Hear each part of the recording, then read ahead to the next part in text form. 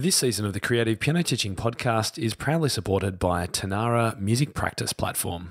Hi everyone, it's Tim here, and I wanted to let you know that tickets are now on sale for my very own Piano Teachers Conference being held here in Melbourne in January 2020. It's called Piano Pivot Live, and you can get your ticket and find out all the details now at pianopivotlive.com. If you've enjoyed listening to this podcast, reading my blog, and getting inspired by fresh lesson and business ideas, then this is the conference for you. This two-day experience will bring together your favourite speakers, unpacking topics from creative pedagogy to marketing, preschoolers to technology, and everything in between. You'll get all your morning and afternoon teas, snacks, and a full lunch included in your ticket price. And while I know you'll get inspired by our keynotes and get practical in our workshops, what I'm most excited by is the chance you'll have to work with our speakers and experts in small group mastermind and implementation sessions to help you ensure you get a return on your investment in 2020. So if you've ever thought about visiting Melbourne or Australia, then this is your chance. It will be the perfect start to a new year of teaching, hanging out with other teachers from around the world, getting inspired, planning your studio, and making real change for the year ahead. Buy your ticket now at pianopivotlive.com before they all sell out. Okay, let's get on with the show.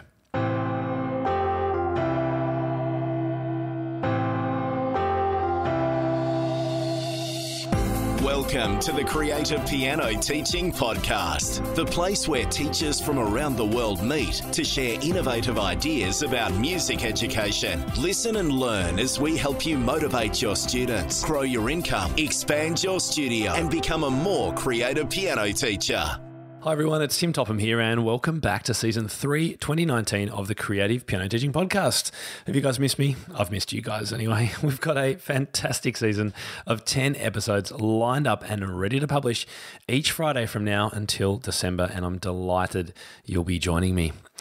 Now, before we get into the guts of today's show, I wanted to talk to you briefly about my voice. And this may sound a little bit strange, but you may have heard over the course of this year changes in the quality and tone of my voice. And certainly when I had a listen back recently to some of the episodes in the 150s and 60s, I was sounding very, very gravelly. And I wanted to let you know that it's actually because I have a vocal cord polyp, and it's affecting my ability to sustain long periods of speech and adding to that kind of gravelly sound and rougher sound that just gets worse and worse the more I talk. Now, I wanted to tell you about this. You may have seen I've actually put some pictures up of it on Instagram. That was a little while ago when I was first diagnosed. Nothing to worry about. I've been working on it using some speech pathology skills, and it's improved my ability to speak for longer periods, but it's still incredibly frustrating for me. And so I've decided actually to have the surgery. So if you've been wondering what on earth is going on with my voice and you've been a listener for a long time, then I wanted to let you know these things do happen to us. I'm not actually sure how I damaged it. It certainly wasn't an obvious case of shouting or screaming or anything like that. I cannot pinpoint what might have caused the damage, but it's something that I now need to deal with. So that's all happening a little bit later this year. And so hopefully by the time we return next year, I will have a very clean, strong voice back like it was when I first started the podcast way back in 2015. I do thank everyone for their well wishes. When I put the news up on Instagram a few months ago, there was a lot of people saying, obviously really sorry to hear that, thinking of you. And also a lot of stories came out about how common this actually is, particularly for teachers. And so I do want to let you know that if you are a teacher, particularly in a classroom situation, and I was a PE teacher for quite a few years and an outdoor education teacher, guys, just look after your voices. It is so important. I'm lucky that this is one that something that can be fixed relatively easily. But I know of other teachers who spend all their day shouting on football fields and things like that really do some significant damage. And of course, it's very common in singers too. So look after yourselves out there. And if you do have any questions about vocal polyps, then I know a bit more about it now. Okay, so let's get on with today's show. In episode number 171, which is where we are today, we're going to kick off the season with a look at songwriting and how you could use songwriting to inspire your own students. And as I was recording today's show, I realized how beautifully these ideas align with my 4-chord composing framework. Now, if you're not familiar with my 4-chord composing framework, you can head to timtopham.com/chords to read all about it and grab a free lesson plan. But basically, I love more than anything exploring chord progressions with students, helping them build their own, and most importantly, helping students realize just how simple construction of chord progressions in a pop music style is. It is dead easy. Anyone can do it with basically no ability or understanding of music at all, which is why I guess pop music can be quite easy to play when you just look at the chord progressions. So today we're going to cover a few topics like why you can teach songwriting even if you've never done it before. We're going to give you some strategies to get started. And we'll talk about things like whether to start with melody or lyrics or actually start with the chords and heaps more. And I've got a great guest joining me who I'll introduce to you in just a moment because I'm not a specialist in songwriting. In fact, I find, as you'll hear in this episode, I feel that my lyric writing ability isn't actually that strong and is something I need to work on. And you'll hear that I get some tips for that today. For today's show notes, links, and a full transcript, just type timtopham.com/episode 171 into your favorite browser. And Inner Circle members, you guys can find everything linked to inside the member forums. Now, you'll be really pleased to know that I'm giving away a freebie for the very first episode of this season. I always love throwing some freebies around for you guys. So what we're doing is we're giving away a songwriting power pack to kick off this style of teaching in your studio or to help you explore this in your own practice. If you've ever wondered about whether songwriting is an approach that would suit some of your students, or perhaps you've explored the 4-chord composing course and wondered how you could help students turn those progressions into songs, then this will help you get started.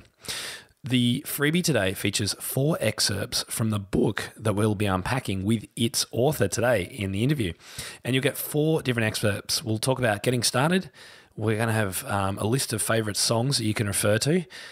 We're going to talk about lyrics and rhythm, and you're going to get some information on creativity.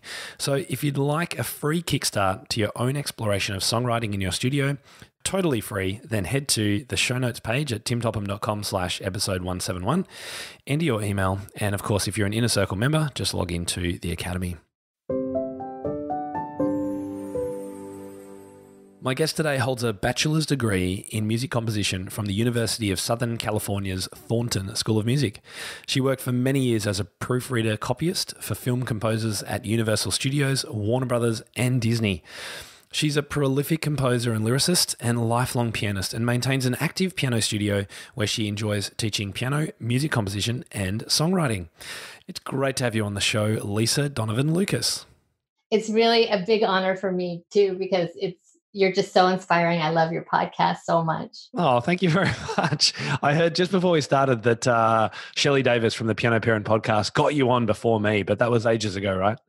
Yeah, ages ago. So it was good practice too. It's all good. I love what Shelley does over at her podcast too. So yeah, what I thought we might do before we start unpacking songwriting, which is what I want to talk with you about because you've written a fantastic book about this, can we hear just a little bit more about your own journey as a teacher and what you're up to now? Yeah, I actually, I started teaching relatively later on in life. I was a music copyist and proofreader for film composers and television composers for about 20 years. And I also sang and played piano in piano bars during that time as well. So about 15 years ago, I kind of segued into teaching piano and kind of on the side and just fell in love with it. So that's my background as far as that. And my childhood piano teacher was, in addition to teaching me just traditional piano, he was a composer as well. So he taught me how to write music and encouraged me with songwriting right from the start. So I think that's why I include that as well in my studio. It's interesting because that could go, or most students who have been taught very classically, but who now teach a lot of pop and songwriting and things, tend to have just done all of that themselves on the side without their teacher's help. So It's actually quite refreshing that you've had a teacher who actually worked with you on that. I feel I was so lucky.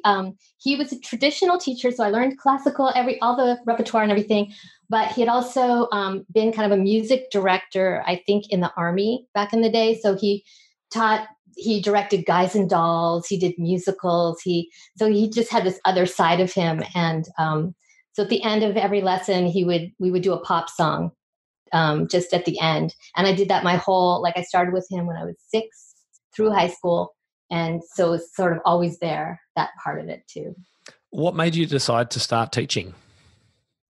I decided that, the music copying was at that time, it was really, really long hours and really unpredictable schedule. And my son was now 10 years old, and I felt like I was just missing out on his life. So I erroneously thought, I'll just teach piano. I can do that. That'll give me more time with my children. Yeah. So I did have a freer schedule that I could rely upon. So that solved that. But I erroneously thought that it would just be something simple for me to get into. And I just had so much to learn because it wasn't really my background. So that was very interesting. And I went to a lot of conventions and took lessons from a teacher who taught me teaching. And I still do that kind of thing. So, and how many years have you been teaching now? About 15 years. Oh, great. And just now starting to feel a little bit more confident. Like it's just a long road, It takes a while, yeah. I mean, I came to formal piano teaching later as well. I had about a 10-year break after I finished university before I got into it. And that was about 2008 or 9-ish. Yeah. So it's only been about 10 years too. And I understand what that's like. But the advantage I think we have in people who have had a break or have come to it later on is we come to it with different experiences, life experiences, different visions of what we can achieve as well. I wonder do you feel the same, that the experiences that you've had in the work that you've done has helped you decide what you're going to do in your lessons? Yeah, I think it does, because if students come and they bring a song in, or they say they've been watching YouTube or whatever, if I had YouTube as a kid, I would be doing that very same thing. Like I'm just like kind of, oh yeah, let's do that because that seems normal to me, and just having worked on films and TV with commercial music, having to figure out what's going on, having to do that, I can bring that into the lesson and I can teach that, pass it on. So I'm guessing that creativity is a big part of the lessons that you teach. Why do you feel that's important? I think there's so many levels to that. I think it's hugely important. I think that being creative, it's not just being creative, it's giving the space to be creative, giving the room to be creative, is something that students can take with them in life, whether or not they become songwriters or composers or musicians at all. It's like, to be creative, there's certain things that you can do, like just unplug rather than plug. Life is so busy now. So having the skill to it's almost like meditation, and it's a drop in cortisol. It's just a way to kind of zone in and, look at the clouds and just allow things to come to you, that students can have that in their daily life. And I think that we all have the capacity to create. We all have the ability, but we just have to give ourselves permission to be bad, permission to write a terrible song and throw it out. Things like that are valuable and powerful. Yeah, you certainly mentioned a number of times in your book about getting space and using the world around you as inspiration for what you might be writing, which I think is very powerful. And I agree that creativity does take space. It takes brain space. It takes time space as well. Unfortunately, those two things are in such short supply for both us as adults and our children. That's very difficult, isn't it, to find that? Yeah, and I might be remembering my childhood through rose-colored. It's rose-tinted glasses. Yeah, I feel like there was time, and some of my students are so jam-packed, and like you said, us as well, that to create that extra time in your life where you just don't have much going on is a challenge. But even if it's for 5 minutes, that counts. Like 5 minutes, do some writing or walk around the block or brush your teeth and think about something and just coming at life that way, that can be valuable. I was reading a book the other day that was talking about why we often come up with great ideas in the shower, and it was all about finding those times in the day when you're doing something routine based that doesn't require your concentration, and that's when your mind starts to process and think on another level. You might just be kind of zoned. You think you're zoned out, but that's when you might think of a great title or something might occur to you during that time. I have to have a notepad now after I get out of the shower. I'm like, oh, I've got to do all these things, and I suddenly thought of this. Keep a notepad by your bed, and when you wake up from a dream, that's a good dream. So why might teachers want to unpack songwriting specifically with their students? I think especially for tweens and teens, it's a fantastic way to approach theory. And it's also, if students are kind of making decisions like dynamics, mood, key, if they have to make those decisions themselves, then they start identifying with other composers and songwriters, and they start to look at music, even their own repertoire that they have to learn, with a new understanding and a new oh, well, why did they put that forte there? That's instead of just glossing over it, suddenly it carries weight, so I think that's cool too. Yeah, and I think the other thing that, and I want to get to lyrics because I really struggle with lyrics. As a listener, you're probably familiar with my 4-chord composing. I love teaching kids to compose using pop kind of sounds. They love it. I love it. I'm quite confident doing it, and I've been able to pass that on to a lot of teachers. One thing I'm not strong on is lyrics, and it's always been an area that I've felt lacking in, I guess. So do you find that songwriters will generally have a strong suit? They'll be into the chords or the melody or the lyrics. And if so, how do you build the weaker strength?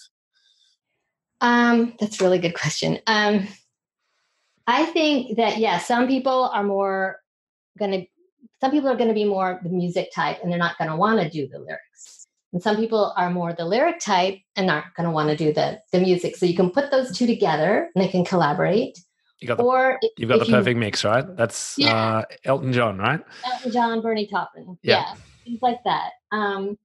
There's just so many different kinds of songwriting ways to go, and there's no right or wrong. But if you wanted to become a lyricist, there's no reason why you couldn't, because it's like learning yoga or knitting, or, you're going to throw out your knitting, you're going to rip it apart. If you do yoga, you're going to be achy at first. But you can do it, especially if you follow some of these exercises, you probably be starting to write lyrics.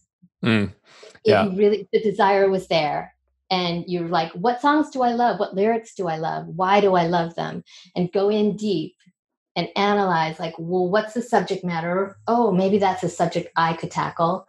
What is the rhyme scheme? I'm going to make one just like that, and you're going to emulate it.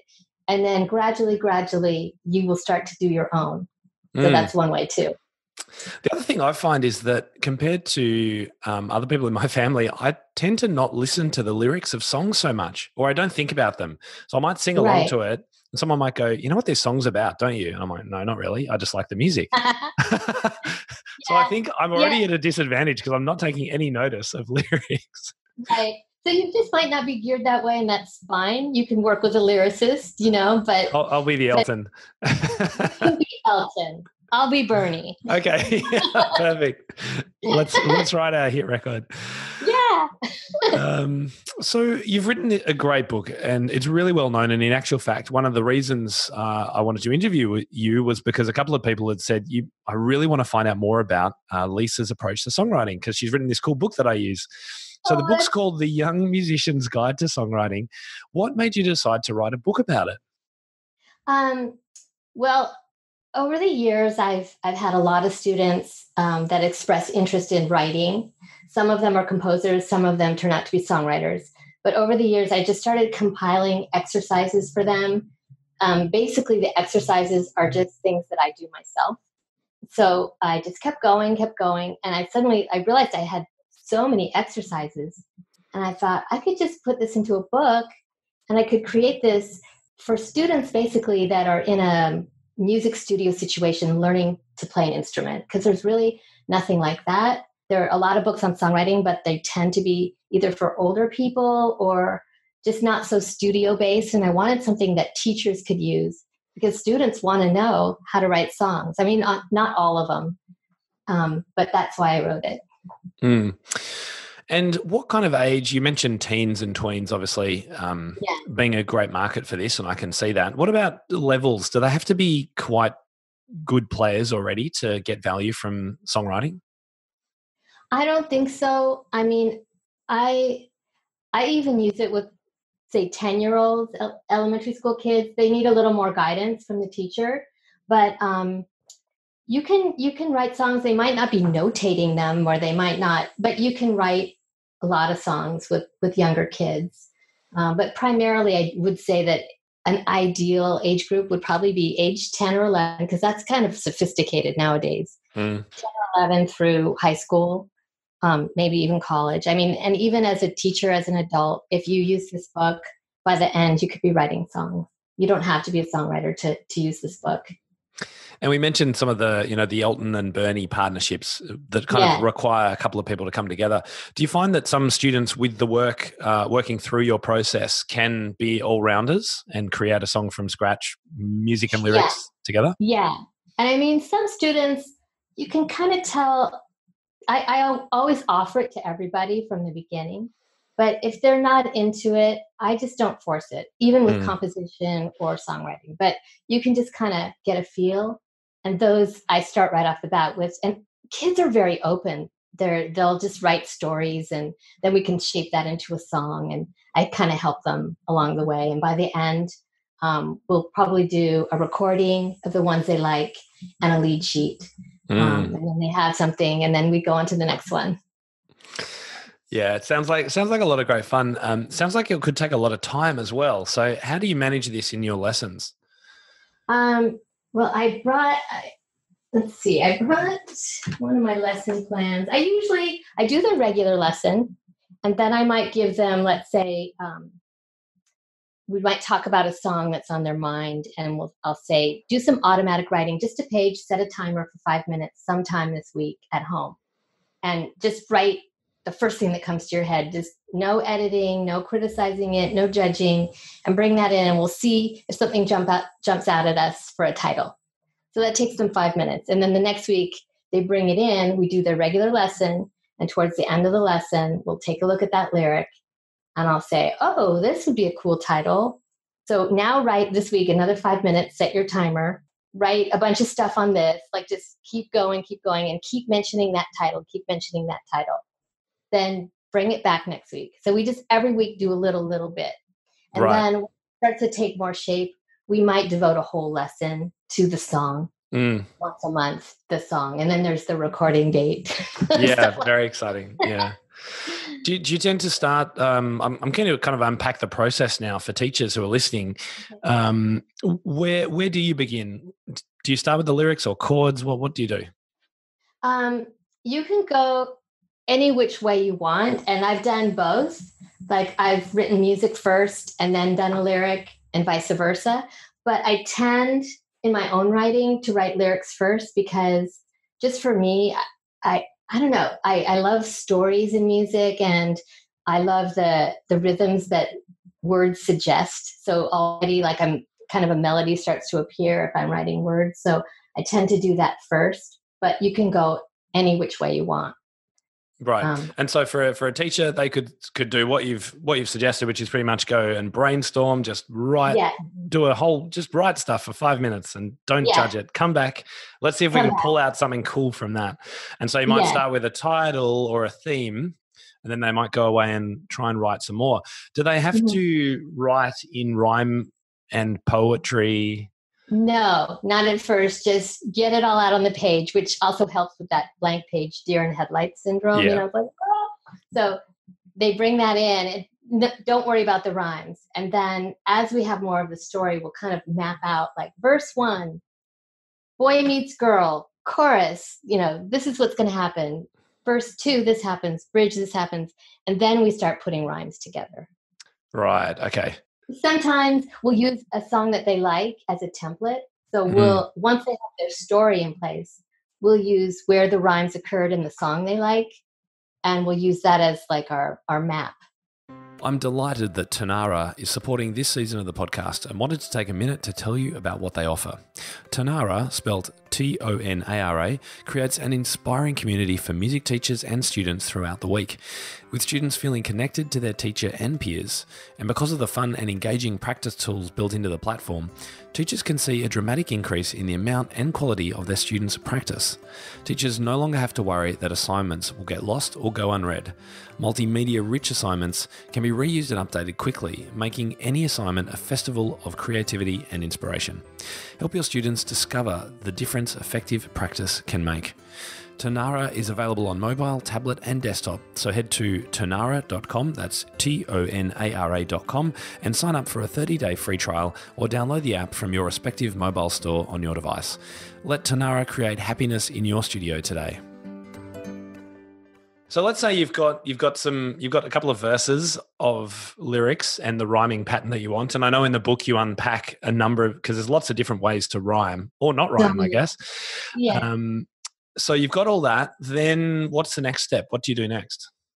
Then we take that lyric over to the piano, and if it's all ready with the rhymes and everything, do you mean? Yeah. Like we kind of have a kind of a like rough lyric. Yeah. Yeah. Then we go over to the piano, and these are students. Usually, I've taught them pop songs already. I've taught them inversions. Usually, they at least know 1-4-5 or 1-6-4-5. Mm-hmm. So they already know that, and they might do some chords, and we start just kind of improvising. And if they're shy about singing, then maybe they can hum, or I can sing, just kind of riff along. And it just kind of comes together. You're making it sound way too easy. Yeah, I don't know. But I mean, if you use the 1-6-4-5 progression or one of those common pop progressions, won't you end up with something that just sounds like everything else? Wouldn't it be like, I'm trying to think, because there's lots of other combinations of the chords that you could use. So I'm just wondering how that ends up, or do you kind of start with a common progression, come up with a melody and then change the chords under it? I'm just not sure. Yeah, you would change it, or you wouldn't always use that progression. But even if you did, there's millions of songs that have that progression that are different from each other. But like, even if you did, but you wouldn't necessarily. You might just use 1-1-1-1-1-1-1-1, 4-4-4-4-4-4. Who knows? Or you could use a blues progression and do that. We just kind of goof around depending upon the lyric and what kind of mood they're kind of after. This is where I could see the 4-chord composing kind of idea work quite strongly with what you're doing.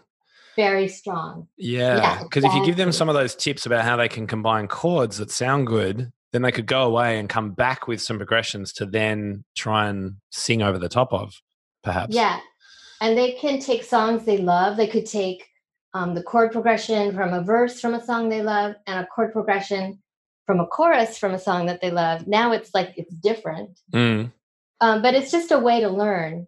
It's just emulating what other things. Yeah. And do you tend to work in the key of C? No, C, G, F. Right. Okay. So it's B minor, depending on their level. Like some of my kids that are composers, after a while, I have some high school kids now, and they're quite advanced, but that's composing, which is kind of a different bottle of wine, but it's similar. You could take arabesque and use that as a template for where the measures are and write a completely different piece. But it's sort of like how painters learn to paint. If you look at their initial starts, they're very imitative, and then they have their own voice in the end. Yeah. I remember a very famous comment by Forrest Kinney when I interviewed him. He said something about how painters and sculptors, when they begin, they all copy the masters to learn the technique. But if they keep on doing that, then they're called counterfeiters. And he was using that in relation to the tradition of music education of we always just play other people's works. Why do we do that? Why don't we make our own up? Are we just counterfeiters? Well, listen, I can't remember. Is it Stravinsky who said this? Somebody said this. Musical genius is learning who to steal from. Is knowing who to steal from. Something like right. that. Yeah, I mean, you're not going to steal, but you are going to, it's all borrowed and then made your own. Mm. So going back to your process, we've done the lyrics. We got the story together. We got the lyrics. We sorted out the rhyme. We mucked around with some chord progressions. And I can imagine a lot of children not being very comfortable singing when they don't know. I mean, it's hard enough getting them to sing a song they like, let alone make up a song on the spot. So how do you encourage that step? Because I imagine that's a real challenge. Yeah, that's the challenge. And that's where I just think some of your students are going to want to do this and some of them are not going to want to do this. And some of them are going to be composers for that reason. They're not going to want to do songwriting. But I don't know. I have a lot of kids that do like to sing and play. And for those, then I'll fan the flames of that. And and I do have one student who is, I think he's going to be 16. He doesn't like to sing, but he loves doing rap backing tracks. I don't know what he does. I'm not that technical. He brings it in, and then he likes to do lyrics. He raps over the top of it. Writes over the top. I've never heard him sing, but that's part of his lesson. I mean, he's learning to read and to do notation and theory, regular piano lesson, but that's at the end. Right, okay. He works on his rap stuff. Do you tend when you're working with melodies, do you tend to work with a particular scale, like a pentatonic scale, or just the notes of the key scale? The notes of the key. Yeah, okay. Yeah. And do you tend to play them first or sing and improvise? Singing and improvise. Wow, that's cool. Yeah, because it's harder for the elementary students to actually play maybe the melody. Sure, yeah, no, you're right. If I can teach them chords, then we'll just sing over the top or hum over the top. It's great. I'd be fascinated to see this in action. You should, if you haven't already, you should video record this process from start to finish. I should video. I've never done that. I wish I had, because I've had some really amazing young writers that are just like, wow, out of the mouths of babes. I have just some little snippets I could, if you want, I could read you just sort of I'll show you. This is sort of like the free writing. Okay, yeah. The student, she was like 12, I think, when she did this. And then she brought it back and we planned out what was going to happen in each verse. I don't know if you can see. I can, yeah. So Lisa's for people listening, Lisa's holding up, it's like a standard notebook sheet. The first one was just a whole block of text, and now it's into stanzas. Now we're planning, we're mapping it out. That's the bridge. That's her little drawing. Oh, there's some drawings as well. Yeah, cool. And then we start to write kind of a free poem where there's a little bit more rhymes. Okay. And then there's more of that, more of her writing, more of that, more free poem. Right. And then from there, then we go to the piano, and she was a singer. Can you read out what she did? Oh, yeah. Is she okay with that? I'll just read little snippets. Yeah. So to believe in yourself is hard. First, you need to give yourself confidence. You can't believe in someone else before you believe in yourself. And it just goes on and on and on. But from that, we plucked out Believe was going to be the title. Ah, cool. And then the next week was sort of the planning session. She wanted the character to be 14 or 15. She wrote down blonde hair and pretty. Of course. Wears a red bow, symbolizes her grandma who told her to just believe in yourself. And then the verse is, we get to know the girl, describe the red bow. We get to know she's more of an outcast, feels like others might have more or are more in the in crowd. But chorus, believe in yourself. And it just goes on from there. And I think this is so cool for kids this age because developmentally, it's such a roller coaster at that time of their life. They can there's so many songs that are about trust in yourself or just be myself. And it's just a great creative way to kind of express how you feel about life, you know? Yeah, you're also getting it a more emotional level than most of us as piano teachers do. You would unpack things that they're perhaps struggling with, that they might associate with a character in their song. So it's not them, but it's in their song, but they're able to talk about it. I mean, there's some real power that comes from that. Yeah. And I also, in the book, there's lists of books that are, like Charlotte's Web or Henry Huggett. There's just different books where they can pretend to be that character and use that. It doesn't have to be them, but it gives them, it's good for reading too, and literacy and all kinds of things, I think. So you're about to say, before I interrupted you, then we go to the piano. Can you remember what she did? I'm just a girl with a red, then we wrote more of a poem. And then by the end, I'll just hold up. Here's her lead sheet, which I helped them put it into Sibelius. Oh, wow. Looks like proper music. Yeah, it looks great. Yeah, real thing. And this particular student ended up writing 8 songs, and we recorded them. And she gave her parents a CD for Christmas of all of her. It was like a real album. It was really amazing. Cute. Yeah. Yeah. I see there's a piano behind you. Could you demonstrate just how that start of that goes? Oh, let's see. Okay. I'm putting Lisa right on the spot here. This definitely was not planned. Piano bar. Where's my fishbowl? No. Where's my cocktail? I can't work with this without my cocktail. Okay. God, this one's I haven't played this so long. Okay, gotta turn my piano on.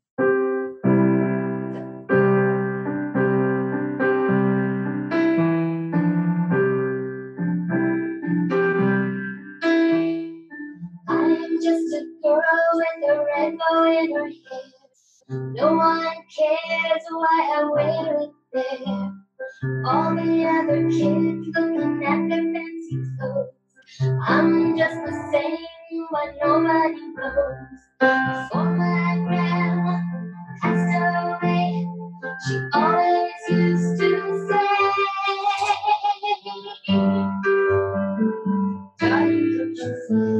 Anyway, it goes on and beautiful. Well, I don't know if you can hear me sing, but yeah, we can. Well, it sounded great, and I think that will give teachers a real idea of what you can do. And the thing I picked up about that was it's quite simple, but it doesn't have to be difficult. And most pop songs are pretty simple. They're pretty simple, just to get them started. In the words, yeah, yeah. Like I had one boy who wrote a song called "You're a Plain Old Scorpion," and I think there were just 2 chords. Yeah, plain old scorpion.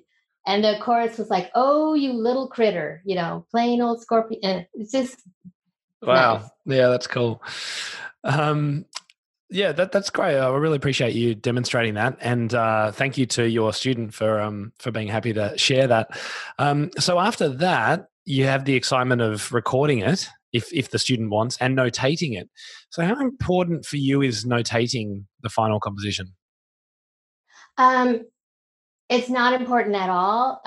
Initially, because a lot of their ideas are too advanced for what they would be able to do as far as notation. And I don't want that to discourage them or sort of stop the creative process. So I just let them improvise, and we kind of come up with things, and I might just show them how it's done. I might write it out and they can copy some of it. Like I'll just write it out by hand, and then they can copy it just to kind of get started. And then I do show them how to use Sibelius from my house when we're ready. But the older students that have been writing longer are able to notate more, but not in the beginning. Mm. And I could see huge potential here for using something like GarageBand to add drums and strings and things like that. Do you take that step as well? I have not with all of the songs. Sometimes I just record them with my iPhone and that's it. Mm-hmm. But with some, I did have one student who loved GarageBand, and we added some drums and we added some bass, and she added background vocals. Because that's the other thing that I love doing. Once the kids have come up with some chord progressions, you can then come up with alternate ones. That's verse and chorus. They can then play in melodies. They can use the effects, which they love, add drums and bass. And they've got a score, which is fantastic. Yeah, yeah.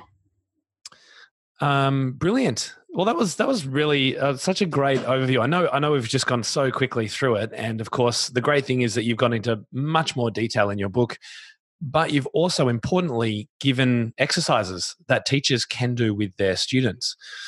But I know there's going to be some teachers listening going, I can't sing, or I never made anything up in my life. How good do Yeah. you need to be at this to be able to teach students about it? I think if you're interested in incorporating some of these ideas in your studio and you follow through the book and you could kind of cherry pick some of the ideas, um, that's fine. I mean, you don't have to be an amazing, experienced composer or songwriter to utilize and teach songs. And I think that if you go through the exercises in the book, by the end, you will be able to write songs and we'll be teaching them. Mm. Fantastic. Now you've offered a free download from your book, not of your book, but from your book. Yeah. And you gave me a few different ones to choose from, and the one that I chose was the section on lyrics and rhythm, which I thought was appropriate given my own challenges with that. And I imagine other teachers might feel that that's an area that they might struggle with. What will people get from having a look at that download that you're sharing? It has 7 different exercises on lyric writing. They're all pretty easy. They are very easy and they're fun. And then you get the list of books that kids can read and use characters from, like 2 pages of that. And then you get a little bit about lyrics and rhythm and how rhythm is sort of built into lyrics. Mm. Um, not the background rhythm, but there's an innate rhythm that's within a lyric line that you can utilize to create a melody. And Brilliant. Yeah, well, thank you very much for sharing those with us. And if you'd like to download that, as I mentioned at the start, you can head to the show notes for today's episode and grab your download. So thank you very much for sharing that and sharing your thoughts today, Lisa. It's been great fun. Where can teachers find out more about you and your book? they can go to my book is on Amazon and Barnes and Noble, and my website has some more sneak peeks of the book, also, which is Lisa Donovan Lukas with a K.com. And I also have a Facebook page, The Young Musician's Guide to Songwriting, that you can come by and be my friend. Like Please do. Please like me. Yeah. We'll pop links to your Facebook page and to the book as well on our show notes page. And I must say, I really love the cover. It's got this young boy standing at a keyboard playing in the sunlight. That's right, isn't it? Yeah, and he's wearing a hat. Yeah, and he's in a singlet, and I'm like, that's a really cool cover because it's so. But now that I've met you and spoken with you, I totally understand that's kind of who you are, and it's about the fact that this is about knowing, really getting to know the child, and it's about being free and flexible, and it's not stuffy and it's not regimented. I think it's a great cover. Oh, thanks so much. Yeah. I mean, definitely when you can kind of sense when students don't want to go there, I never force. It's like, right. It's just for the ones that are like, yeah. Yeah, I agree. So before we wrap up, anything that we've missed that you wanted to mention today in regard to the process or anything like that? Just give yourself the green light. Give yourself permission to experiment, to fiddle around, to write terrible stuff, to know that, like, I don't know, Van Gogh, everyone thought he was terrible when he was alive, and now he's a genius. So just like for it, if it seems fun, and if it doesn't turn out, that's okay. Just keep going. Yeah, as I say to teachers all the time, if you are going to go off the page, out of the books, into the realm of creativity and improvising and composing, you're going to make mistakes, and that's okay. That's kind of part of the learning process that you'll have as a teacher while you help your students. And I find students only love you more when they know that you're fallible and a human and you make mistakes and you go, you know what? That was a disaster. Yeah. Let's try it again. Sorry. Yeah, let's go again. Hopefully with Lisa's book, you won't be making too many disaster lessons. Yeah, everything must be perfect. So, Lisa, thank you so much for hanging out today. It's been great to chat with you. Thanks so much for having me. It was really, really an honor. Thank you. I really hope you enjoyed today's interview with Lisa, and make sure you go and explore her book, and also, of course, grab the freebie that we mentioned right at the start of the episode. It features 4 excerpts from her book, all for free. Head to timtopham.com/episode 171 to download it. So next week on the podcast, we're talking about getting value from professional development. This is a really important discussion because I know how much many teachers struggle to be able to afford to go to conferences and workshops and buy programs and courses and training things and resources and things like that. And what we're talking about next week is a way to ensure that whenever you buy something for your studio, whether that is a conference enrollment or a workshop or a course or a membership like my Inner Circle, that you get a return on that investment as quickly as possible. And in next week's episode, we're going to be interviewing one of my members who has done exactly that and has all the figures to back it up. It's a fantastic discussion. I can't wait to share it with you. I'm Tim Topham, and this is the Creative Piano Teaching Podcast. Thank you so much for listening. Now, just before you go, if you enjoyed today's show, I'd love for you to check out my Inner Circle piano teaching community. It's the go-to resource for piano teachers looking to continue their professional development, connect with other teachers and experts from around the world, and to access hundreds of world-class training resources, including our academy courses, lesson plans, teaching videos, technology help, and much more. Whether you're just starting out or have been working hard to build your studio for a while, the Inner Circle community will give you the skills, support, and confidence you need to grow the studio of your dreams, whether that's about teaching a small number of students one-on-one in your home or hiring a commercial space, employing other teachers, and building an entire music teaching empire. With courses on both the teaching and business side of running your studio, live coaching, and our thriving community forums, you can get quick answers to questions, set yourself challenges, get feedback on your ideas, and feel confident teaching in new and exciting ways. For more information on how to join us inside the Inner Circle today, head over to timtopham.com/community, and we'll see you on the inside. Will conclude this evening's entertainment. Oh, thank you. Thanks for listening to the Creative Piano Teaching Podcast. We'd love to help take your teaching to the next level as a member of our supportive community. Use the coupon Piano Podcast for $100 off an annual membership of Tim's Inner Circle today. To find out more, head to timtopham.com/community.